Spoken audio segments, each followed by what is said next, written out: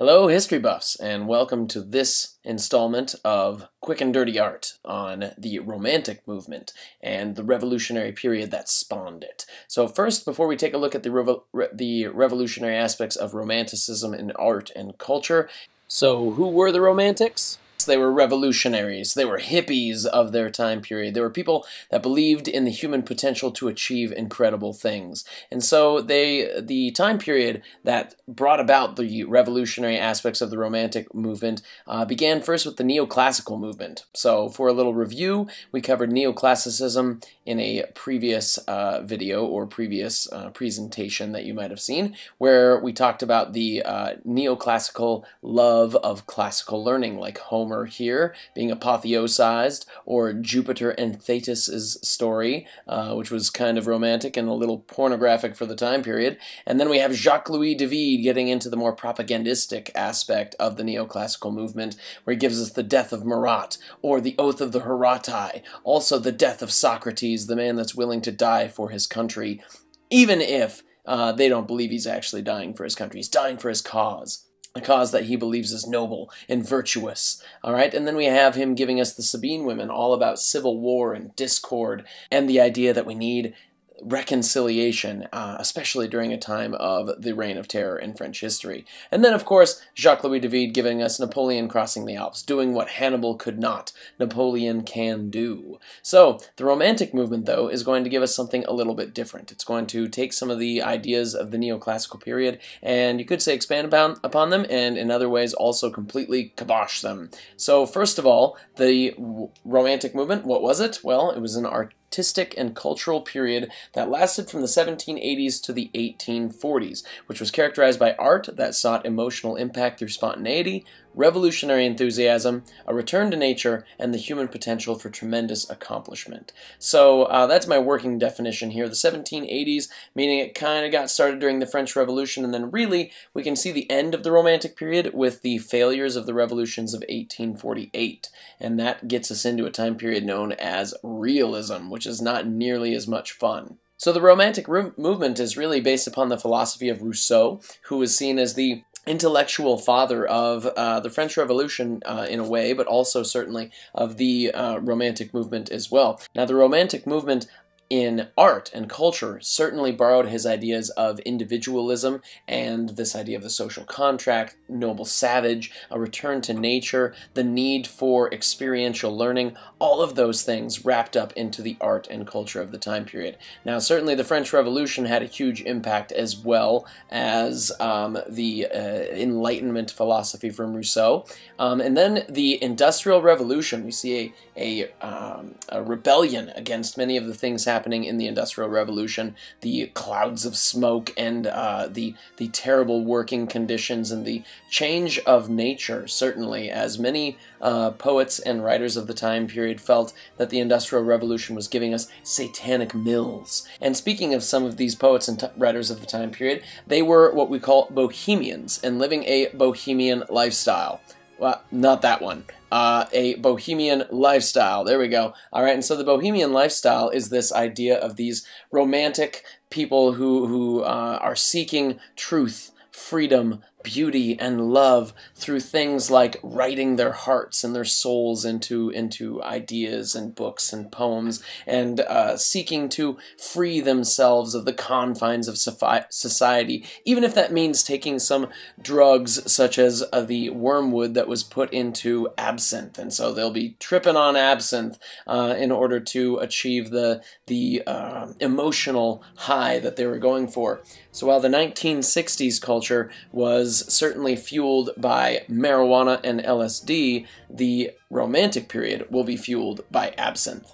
So now we'll take a look at some of the Romantic achievements in art and now architecture as well. So first we'll start with the Arc de Triomphe. So the Arc de Triomphe is one of the most famous monuments of Paris, and as you can see from the boulevards and that are surrounding the Arc de Triomphe, all roads seem to lead, in Paris anyway, to this Arc de Triomphe, and that was Napoleon's intention. In 1806, when Napoleon ordered the construction of the Arc de Triomphe, he wanted Paris to be the center of the map of Europe and the world, and so we have things like the Champs-Élysées that you can see there, a massive street leading to a ginormous roundabout that surrounds the Arc de Triomphe. Now, work of the Arc de Triomphe was stopped in 1814 when Napoleon was defeated, and was started up again in 1826 thanks to King Louis Philippe, who wanted to borrow the cult of Napoleon to help aggrandize his own power.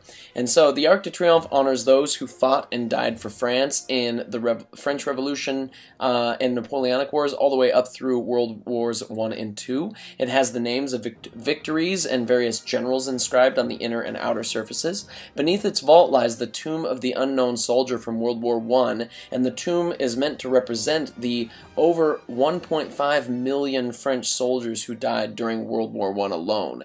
Beneath it is what's called the Eternal Flame of Remembrance, and it was first lit on November the 11th, 1923 by a guy named André Maginot, the guy that's going to build or construct and design the Maginot Line for World War II, which will not work very well. Stay tuned for that. And every evening at 6:30 p.m. it is rekindled, and veterans lay wreaths and various things at the flickering flame. Now, it's the second largest triumphal arch standing today in the world. The first largest was built in 1982 by North Korea, deliberately built to be larger because, you know, overcompensating. Anyway, so the four main pillars that we have dating to the French Revolution begin with Le Départ de 1792, or Les Marseillaise.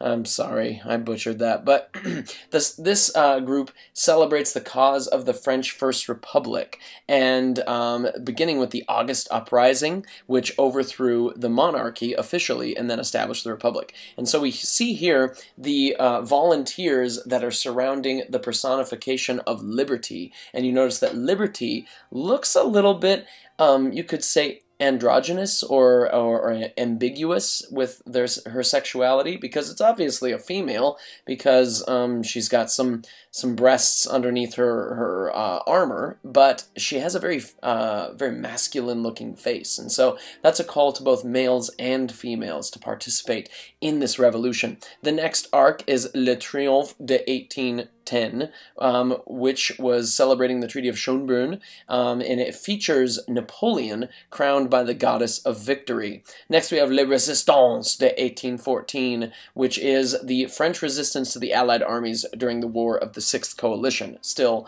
during the French Revolution. And then finally, Le Pas de 1815, which commemorates the Treaty of Paris, which concluded the French Revolutionary Wars and Napoleonic conflicts. So beautiful, romantic, rippling abs and muscles everywhere. I mean, it's just glorious with wings of victories and laurel wreaths. Oh, it's perfect romantic architecture. Next, we'll see some romantic art by a famous and by far one of my favorite French painters, Eugène Delacroix. So Eugène Delacroix gives us the death of Sardanapalus here. The story goes that Sardanapalus knew that an army was coming to take over his palace, and he knew that resistance would be futile. And so what you see here is basically a snapshot of the moment when Sardanapalus looked among his court and said that the entire building was to be burned with everything and everyone inside. And so if you just take a look at some of the faces of the people here, like the guys that are carrying things around on trays, you see the guards who are taking knives about to plunge them into the prostitutes of his harem.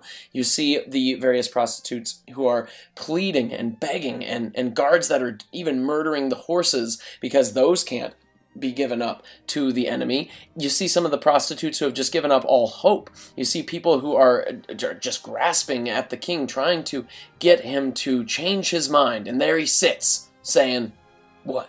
It's my stuff. I'm going to burn it. What? What now?" Alright, so the death of Sardanapalus, beautiful and romantic. Next we get Eugène Delacroix with Liberty Leading the People, and in this portrayal, we have him participating in and painting the July Revolution of 1830. You might recall from our discussions earlier that the July Revolution did not go quite according to plan for the working class.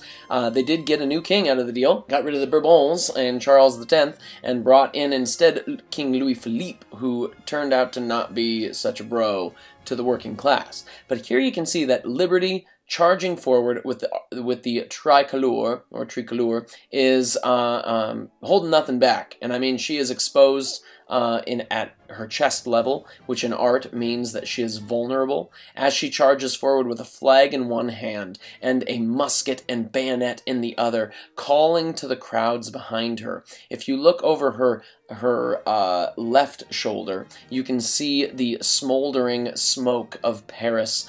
You can see things like the Notre Dame Cathedral in the background, and then standing next to her is the youthful enthusiasm of a kid that looks like Gavroche from Les Miserables. Alright, so this kid is running forward, double fisting. I mean, he's ready to just shoot dudes left and right. He's holding nothing back. But then if you look over right beneath the flag, you can see some of the other men who are older and more resistant. If you take a look at Eugene Delacroix himself, he is somewhat withdrawn. He's ready to charge forward, but at the same time he is resistant because he knows that, you know, bullets hurt, and you could die. And then there's another man next to him who also is withdrawn. The body language says everything there. Below, you can see the bodies of men who have fallen before them. And then one man, dressed in red, white, and blue, is looking up for hope at liberty as she leads the people. Oh, beautiful. It's glorious art. All right, the next one that we have is Eugene Delacroix giving us the massacre at Chios. So at Chios, this was during the time of the Greek rebellion against the Ottoman Turk Empire. And it didn't go so well for the Greeks for a long time because the powers of Europe did not want to help them because it went against their conservative ideals. And so here you can see the fate of the Greeks at the town of Chios, where they were butchered by the Ottoman overlords. You can see dark, shady characters in the background. You can see another one who is riding atop a war horse and has people who are exposed, again showing their vulnerability, and they are wrapped in chains and being brought with him into slavery. And then down below you can see a woman who is maybe hopeless, maybe has given up at this point. You can see others with just absolute hopelessness and dejection on their face. Perhaps they are about on the brink of death, if not dead already. And then you see a baby trying to suckle from his now dead mother. I mean, if this doesn't call you to action, Europeans, I don't know what does. Alright, now we're going to take a look at another revolutionary painting. This one from Francisco Goya, who was a Spaniard who was around during the time of the French Revolution and French occupation of Spain. And so you might recall that Napoleon put his brother Joseph on the throne of Spain. That didn't go so well because the Spanish felt that the Bonapartes and the French who were occupying them in general were the Antichrist. And so therefore, Napoleon had to be overthrown through a massive rebellion. Well, here you can see one of these Spaniards leading the rest, and you can see all of the different Spanish classes combined here. You can see a monk there with his funny little haircut. You can see a peasant who has been shot. You see other peasants and working class members crowding around this one man dressed in white with his arms spread out in a sign of supplication and, in a way, self-sacrifice. I mean, he's very much a Christ-like looking figure about to be martyred for the cause. And then you've got the faceless, nameless enemies of Napoleon's elite guard, which would have been very recognizable to the Spaniards of the time because of their tall hats. Next, you see from Francisco Goya the untamable nature of fire, the untamable nature of, really, nature itself. You can see the fire in the background in the upper left, and then down in the foreground, you can see this swooning mass of people who are trying desperately to escape and not only crowding each other, but trampling one another to escape the fire and the flames and the smoke.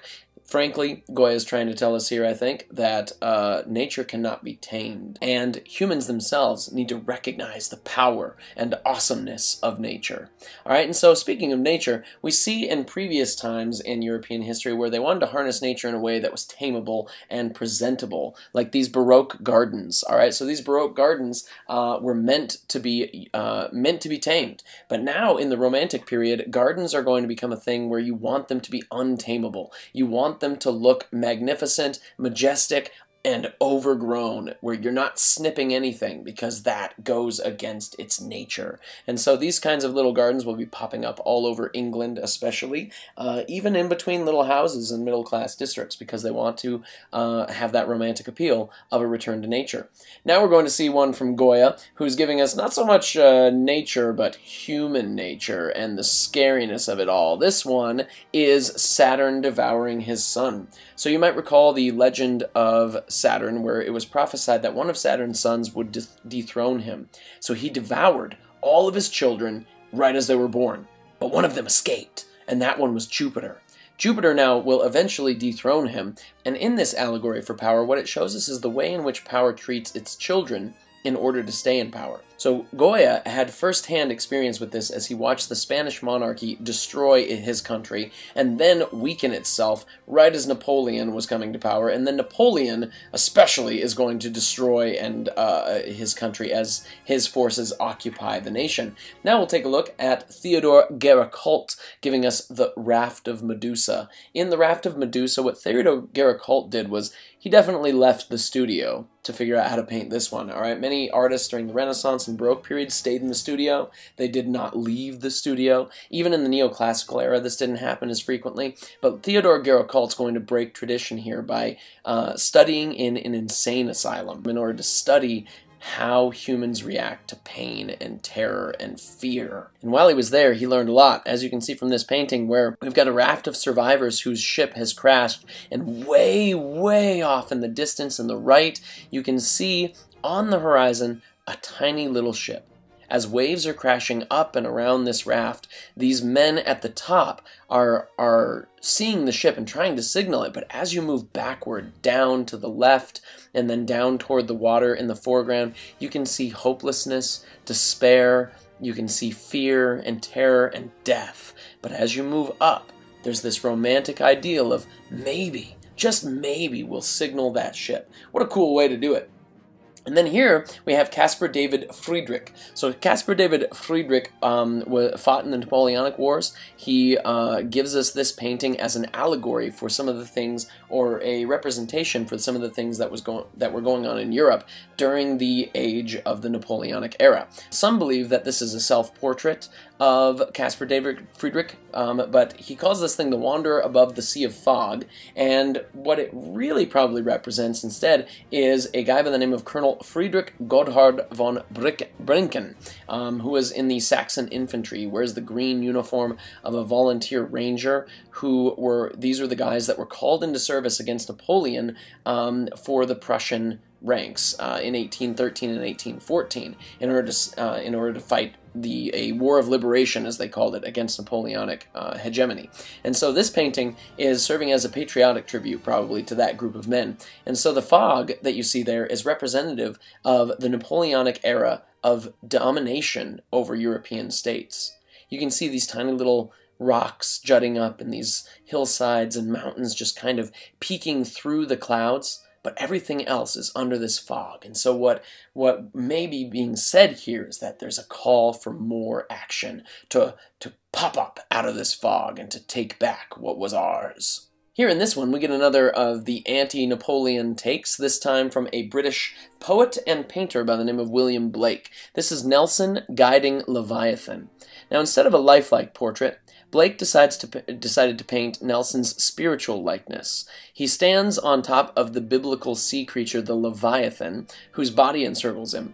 But Nelson controls the beast with a bridle, if you take a look at his hand there, and attached to its neck, which he holds loosely in his left hand.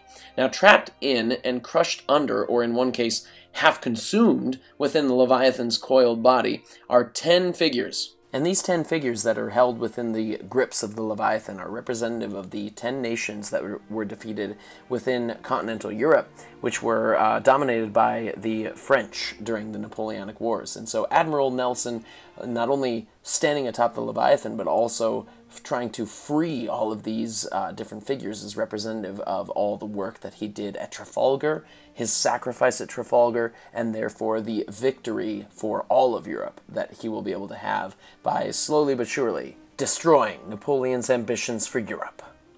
Next we have a very interesting painting by William Blake. William Blake gives us the Ancient of Days. So in this image we see William Blake is giving us a little portrayal, a visual representation of his differing type of religion or mythology. Alright, so William Blake didn't believe in standard religions, didn't believe in like Christianity and that kind of thing, and so he made his own mythology, in which he believed that there was this god called Urizen, and Urizen in his religion represented reason, laws, traditions, and he was a very cruel god, but he felt that that was the god that created the world and the universe. And so he even wrote a little book that was very similar to the book of Genesis, called the Book of Urizen. I don't know if there's any Kanye West fans out there, but this is very similar to the Book of Jesus, written by Jesus himself, Kanye West.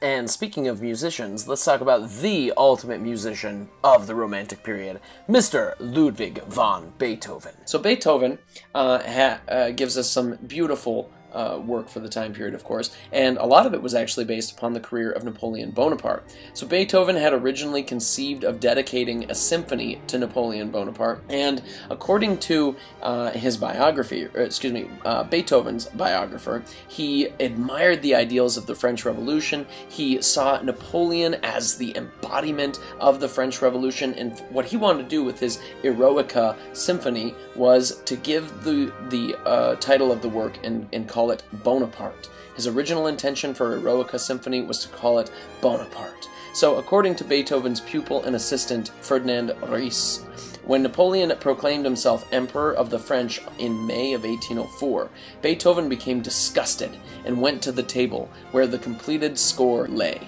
He took hold of the title page and tore it up in a rage. And this is the account that was told by Ries after watching this. He said, in writing this symphony, Beethoven had been thinking of Bonaparte, but Bonaparte while he was first consul.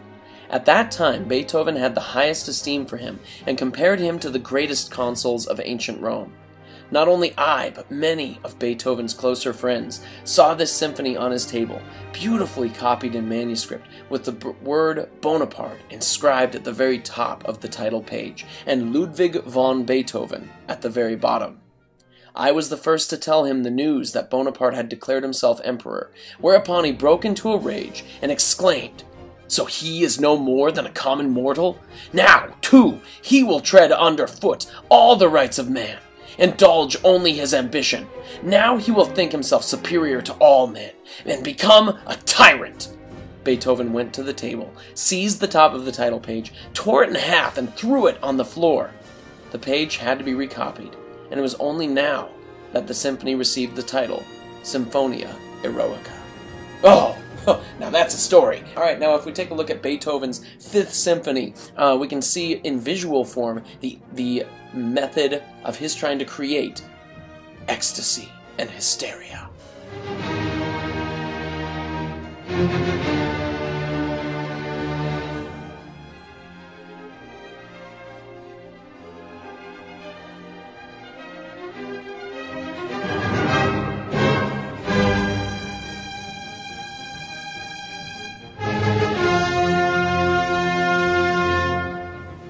Historian John Mackay says, Beethoven's music sets in motion the lever of fear, of awe, of horror, of suffering, and awakens just that infinite longing, which is the essence of Romanticism.